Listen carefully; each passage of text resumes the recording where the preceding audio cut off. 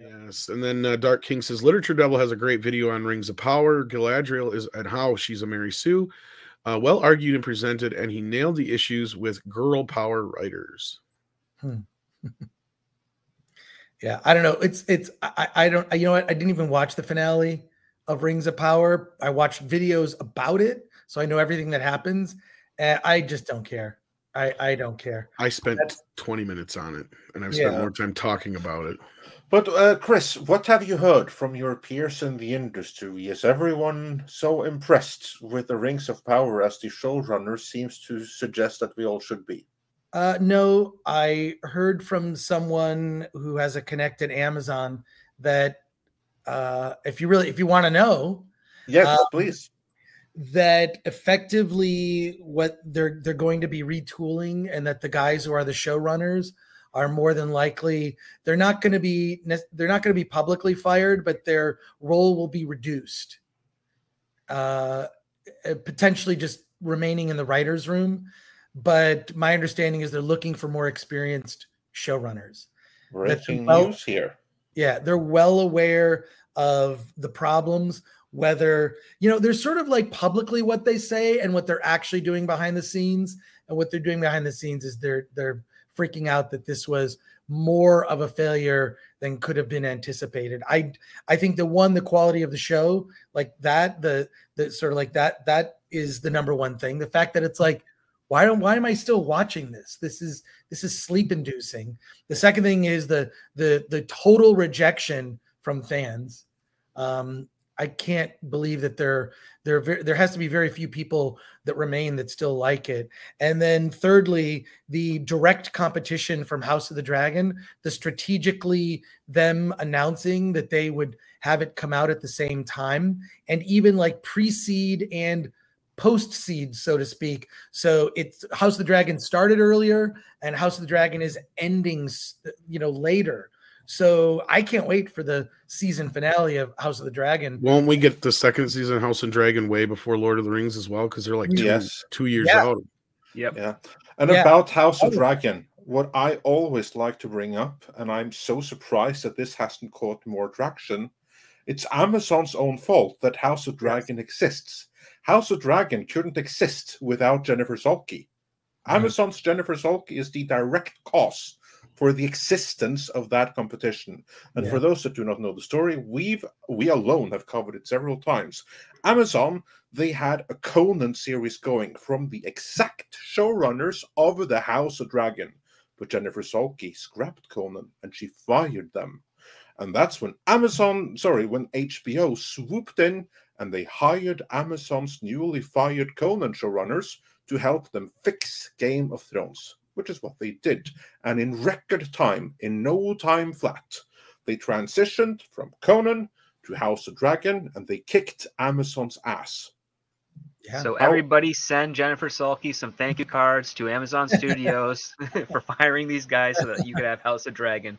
And maybe someone at Amazon will catch wind of those and realize, hey, we start taking smart people as opposed to whatever Jennifer Salke was. Yeah.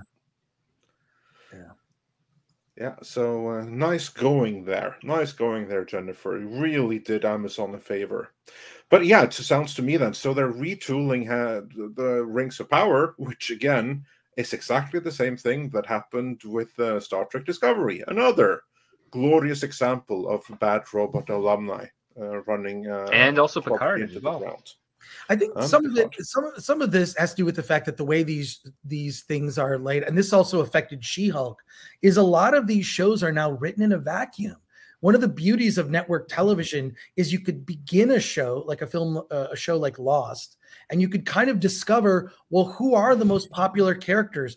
Who has chemistry? What are the storylines we're going to explore? So they would begin a season without the rest of the season like existing. So they would, hey, here we've got like the 4 episodes in the bag. We're still writing. And so the audience reaction, that feedback loop actually helped make shows better. Now the feedback loop does not exist.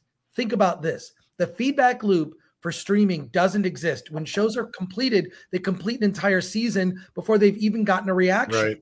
Krypton can speak to this. You know.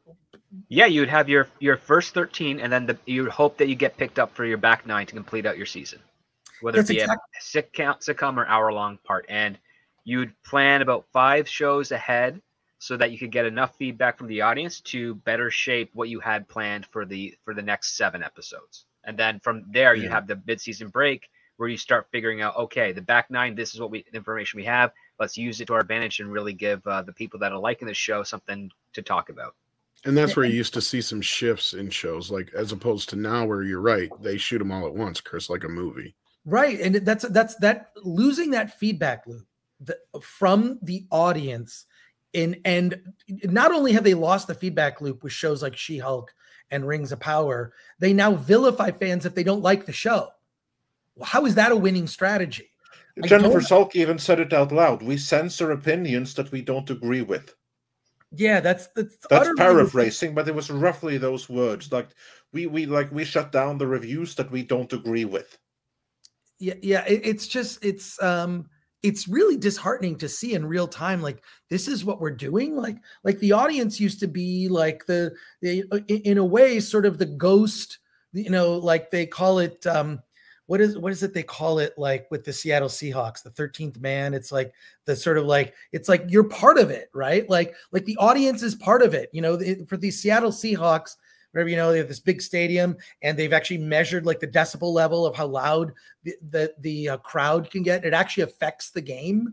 It affects, it's hard to play in that stadium specifically because of the sound from the crowd, and the sound or the fury or the feedback and or opinions of the audience matter, because you want the most people possible to like your show, you know, especially if it's profit driven, which will lead to a show appealing to a more broad audience. That doesn't necessarily mean it's always a great show, right? But I do think that feedback is helpful. And in particular, when it comes to things that are genre based, it matters a lot. It matters a lot. And, you know, that luxury being taken away of an audience feedback loop has hurt shows. It's resulted in something like She-Hulk, where they weren't quite sure. And my understanding is that very first episode that explained her origin, that was not supposed to be the first episode. It was supposed to be more mid-season. There was a major retool of She-Hulk. If you can imagine, the show was worse, and it was put on hold. And then Ms. Marvel debuted first instead of She-Hulk. She-Hulk was pushed back. So, but I just, and I'm sure a lot of that was just like fighting, like, who knows, was Kevin Feige fighting with them? Whenever you hear these behind the scenes stories, I'm pretty sure all of them are approved. There's not one that's not. Sure, you can just say that we fought about this, whatever. You know, it's something for the press to write about. But my God, I'm like, this strategy. How is it that shows that are popular, the audiences, they don't attack those audiences? You know, if it's, I think it's because they got lucky. Because when you take a look at, say, the Netflix binge model, you have shows like Stranger Things, which again is shot like a film and was released and did well. You had the first season of Orange Is the New Black was a huge hit, right? You had on Amazon's thing, you had Jack Reacher was quite popular and well received. Heck, if you want to go back to Marvel again, Daredevil, the first season of Daredevil was like the second most watched season on its debut when it hit. But the pattern I see, Script, is that those shows that were good all the way through and was sustained, it was started out good. That's the big difference. Where they're like some of these other shows, there may be good things in them, but they may have, like, a little tweaking midway through what could have helped. To where it could have, but again, it's still a crapshoot whenever you're making a show. You don't know if it's going to be good. Absolutely. But that's what I'm saying. Like, Stranger Things, I think, may have benefited from the fact that the creators had a vision. They were able to go in, do the same. Cobra Kai is a better example, maybe, where, if you would have had feedback on something like that midway through, it may have destroyed the show as opposed to them being allowed to finish their vision. But it is a double-edged sword, and I see exactly where you're coming from with that, and I agree with both sides of it. I think you should be able to have a little bit of feedback, but at the same time, I think some of the shows that are starting out good and have the most staying power are the ones where they have had the strongest voices, like Cobra Kai and Stranger Things. Well, it comes down to focus and professionalism. Yeah. The mere fact is that we're not getting a professional approach to the Disney Plus side of things on any of their shows. I would even argue there's tug of war going on with just The Mandalorian, because it's got good aspects to it, but it's got some really sketchy execution. That's a good example, yeah. And I think the fact of the matter is that if the talent and the ones that have the good work ethic had more freedom with regards to how they want to operate and execute the show, you probably wouldn't have the blowbacks here. I don't think people like Jessica Gao or Andrew Waldron or Adam Waldron, or Wahlberg, was it, whoever was from Doctor Strange, who did WandaVision and a few others, I don't think they have the discipline and the best support structure to get them to allow them to be in charge of such large properties on Disney Plus or things of that nature. They're not. I think they're being ushered into a level of responsibility they just don't have the experience for. And I think as a result, that's why you're having them put up these defenses. Well, it's not my fault. It's the fans. I am a good enough writer. It's the fans that are bad. It's the whole, Sunset Boulevard. I'm not small. It's the pictures that I'm still big. It's the pictures that got small, or something of that nature. That's what they're trying to argue. And it's self-defeating. It's exactly that. We're seeing a lack of accountability from the executives who should be hiring these people and saying, listen, I'm telling you, I want this type of story. You give me the best type of story you can. But then you also have the other set of executives that are like, I don't want to write, but I have all these ideas, and I'll just hire the first set of writers that are cheap and are desperate for work, and they'll do what I want. And if it doesn't work, well, I can always just blame the audience, because I know I'm a good writer. I'm the executive. Of course I'm good.